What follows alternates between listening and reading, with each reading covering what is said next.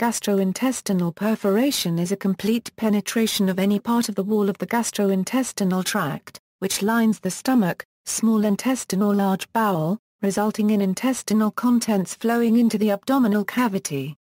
Perforation of the intestines results in the potential for bacterial contamination of the abdominal cavity.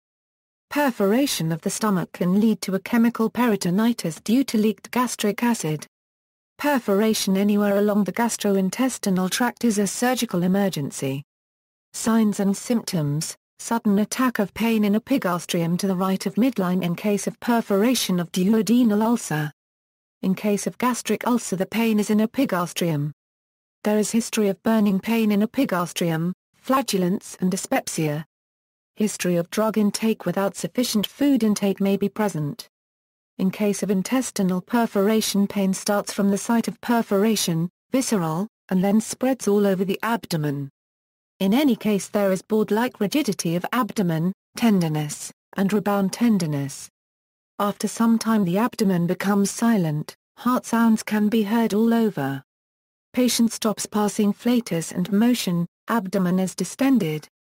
Gastrointestinal perforation results in severe abdominal pain intensified by movement, nausea, vomiting and hematemesis.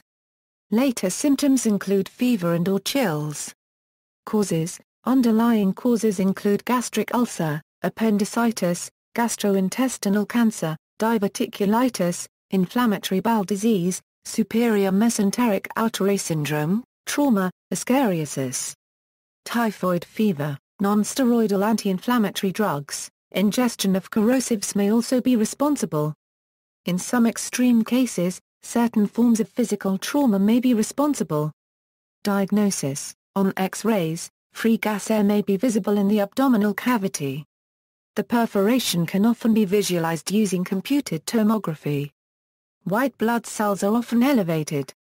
Visible signs can occasionally include a rigid abdomen on palpation. Treatment: treatment depends on the underlying cause. Surgical intervention is nearly always required in form of exploratory laparotomy and closure of perforation with peritoneal wash. Conservative treatment including intravenous fluids, antibiotics, nasogastric aspiration and bowel rest is indicated if the patient is non-toxic and clinically stable.